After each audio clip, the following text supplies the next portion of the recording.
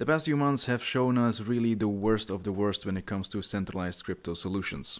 We've seen hedge funds going bankrupt, we've seen exchanges going bankrupt, we've seen lenders going bankrupt, and of course this week FTX, one of the bigger exchanges, have filed for bankruptcy as well. The big question, of course, is if you still want to be in crypto, you want to be able to leverage trade, you want to be able to lend out your tokens and so forth. What are the solutions out there? Well, that is exactly what we're going to go over in this video. The first step, of course, is to manage your own assets and not hand them over to a centralized entity that you have little or no control over.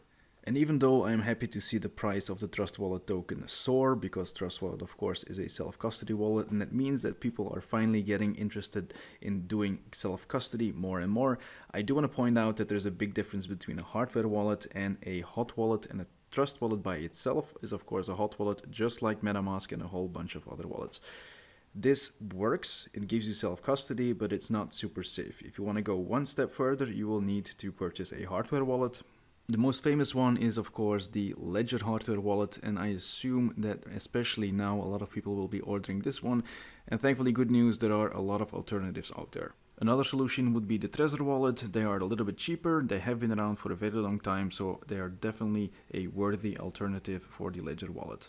And if you want to have a really fancy hardware wallet and you're willing to spend extra money on this full color display, then you might want to take a look at Engrave. Of course, besides these three options, there are a lot more different hardware wallets out there, and especially with what has been going on, I assume there will be coming a lot more hardware wallets in the future. Once you set up your hardware wallet, you can link it to one of the software wallets like the MetaMask, like Trust Wallet, and so forth, and you can start interacting with dApps.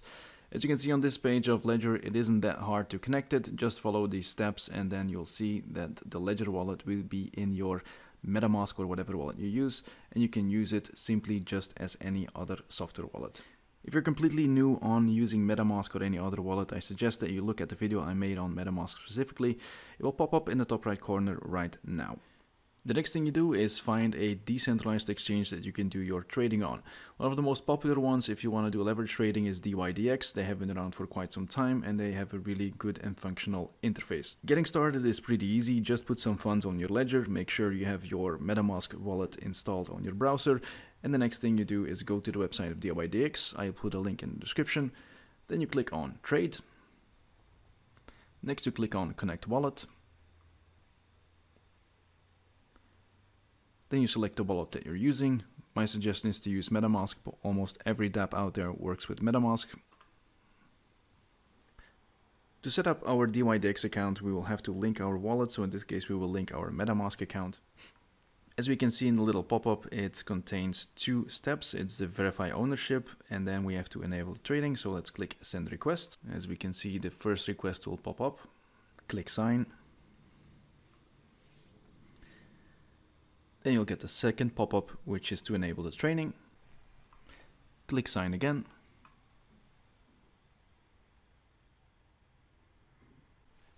And now we're ready to go and we can start depositing funds. So the first thing you'll notice, we don't have to create any account. We have an account automatically by linking our wallet and signing these messages. It also means that you don't need a password and you can simply sign in with your wallet.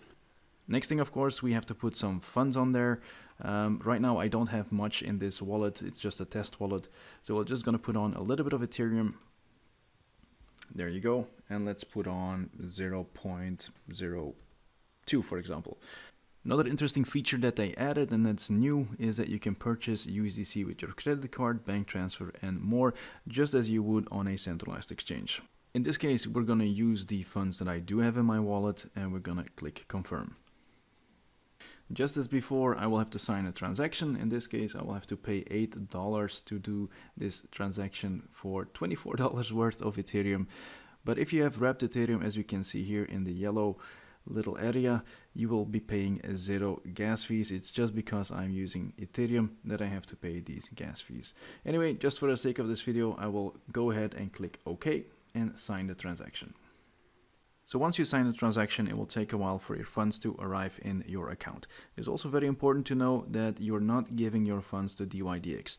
In the background, the application makes a wallet for you on Starkware, which is a layer 2 solution for Ethereum. If you don't know what layer 2 is, don't worry. It's just important to know that in the background, they are making a second wallet that is linked to your MetaMask or Ledger wallet. No one else can access the funds, only you can. In this case, it only took about 5 minutes, and as soon as the funds arrive in your wallet on Starkware, you will see an update on your dashboard. So right now, I have $36 in my portfolio, and we can start trading. The next thing you can do is click Trade. We can see that we can leverage our $36 up to $700 if we want to. And let's do a little order for Ethereum. We want to sell Ethereum, and we want to sell 0.01.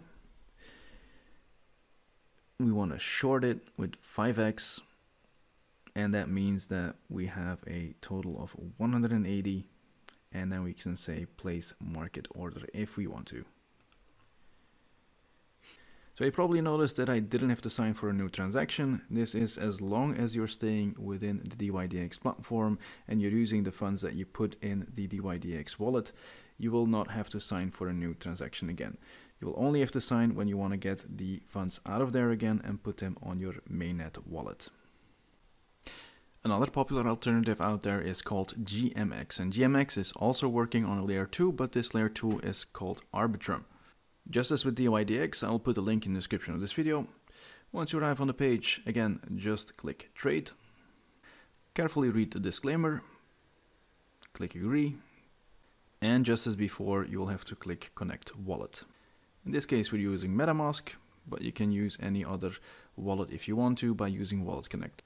The first thing you'll notice is that we can't just connect using Ethereum mainnet, so this one is a little bit more complex. So if you're not used to adding new networks to your wallet, this might be too complex for you, and it's best for you to use DyDx. Either way, once you click MetaMask, you'll see this popping up and we'll say switch to Arbitrum, or if you don't have the Arbitrum network, click on Add Arbitrum. I already have the Arbitrum network in my MetaMask, so I will be switching from Ethereum mainnet to Arbitrum by clicking Switch Network. There you go, we can now see that we're connected to Arbitrum.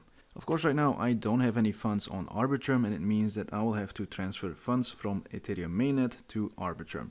And this is something that DyDx did very nicely, because if I didn't explain to you what StarkNet was, you wouldn't have noticed that you were switching from Ethereum mainnet to a layer 2.